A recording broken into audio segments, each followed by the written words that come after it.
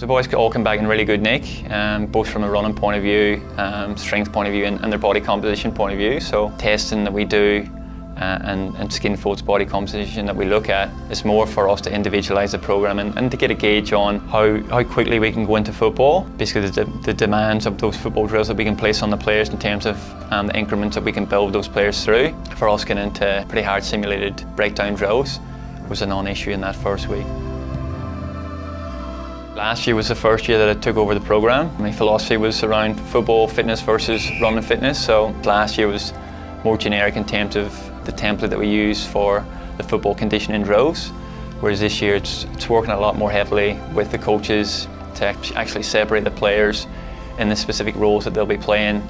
Most of the football conditioning component of the programme that we do is very much guided towards 1v1, as I say, putting the players up against other players that are going to compete for their spots. It's in front of myself, the other conditioning coaches, all the other coaches and all the other players, so there's nowhere to hide, and players will either become more resilient and go to the next level forward, or they'll raise the white flag and we'll see if they're capable of playing Collingwood football. For the first few weeks, those young boys are very much graduated. Again, other things will come into play.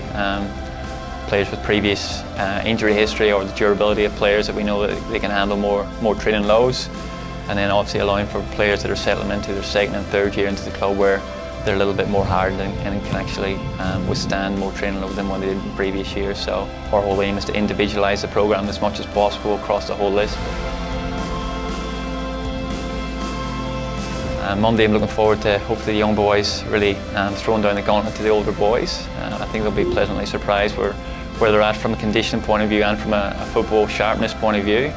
I think the competitive juices are flowing, and getting so close last year to winning the ultimate it's probably pushed those young boys to think, I want a piece of that. I want to be involved in finals. I want to play in big games, and I want to be in the 22 every week. So it's going to be really interesting dynamic when the older boys come back to see how they handle that.